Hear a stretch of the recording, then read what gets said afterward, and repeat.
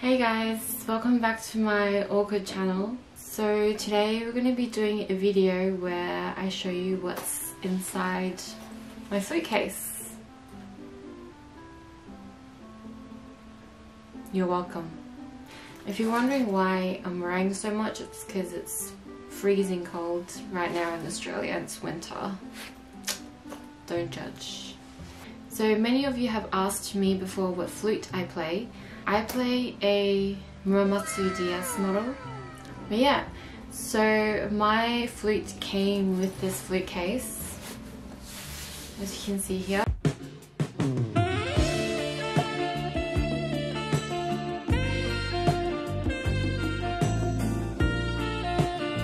It's a waterproof material.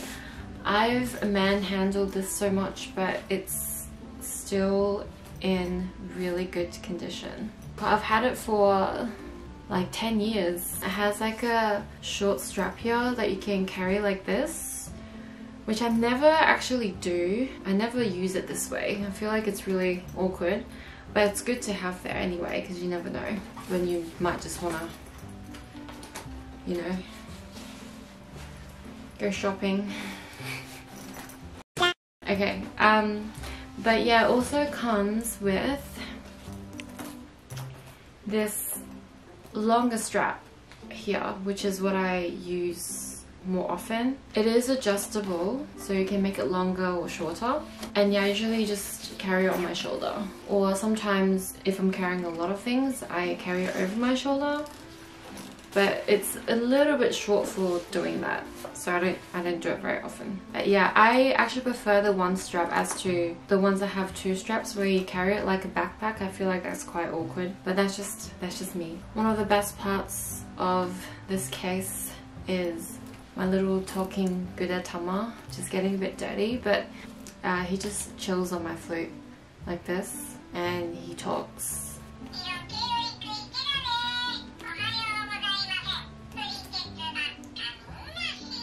But yeah, I've had this guyzzz, I don't know, for like maybe 3 years. It still talks, so I'm pretty impressed at how long it's lasted. I'm pretty sure I got this from somewhere in Japan, possibly the guyzzz shop in Ikebukuro. I think it was there. But yeah, moving on. The front part of the case has a little pocket that unzips all the way. And I put like small accessories inside. Like these days I don't as much anymore, but I used to put like bobby pins and hair ties in here, because you never know, girls gotta need a bobby pin or a hair tie, right? I also have this little pouch here that I keep inside.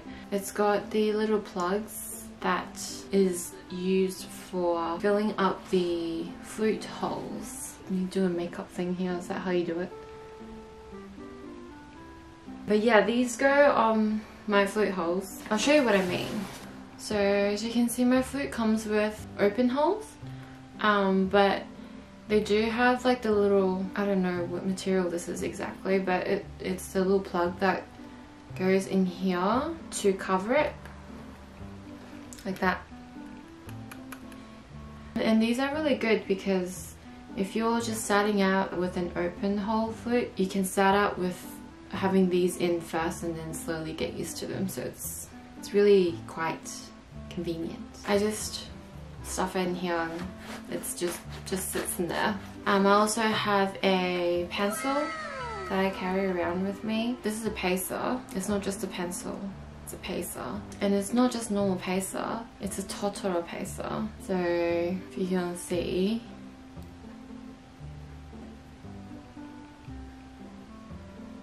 it's pretty awesome. Guaranteed the most coolest person at band camp. So it opens like this. Oh yeah, and the inside is really nice. Like, I'm pretty sure this is like fake fur or something. I have like a spare handkerchief that I wipe my flute with. This one I bought from the Muramatsu shop. It didn't come with the flute. I had a different one that came with the flute, but I bought this one because it was really nice. This is made so that it inserts really easily, and you can just leave it on the stick here. It's really convenient. and it works really well, and it looks really nice too, so I love this. I carry this with me inside the case. And then this is the polishing cloth that came with the flute. It has the Muramatsu flute logo on the top corner here. Let's focus. There we go. And one of the most important things I do is I keep some facial absorbent paper. I use these for the keys. So a lot of people use cigarette paper, but I find these actually more easier to use because it absorbs more moisture and it's a lot cheaper as well. And for you girls out there, you can use it for your face as well. So 2 in 1, like why not, right? But yeah, I love these and I always have a packet in my flute case, or I have 2. And the case itself is like a really nice leather. I'm not exactly sure what material it is, I never really asked, but it has a Muramatsu logo right here and it opens up like this.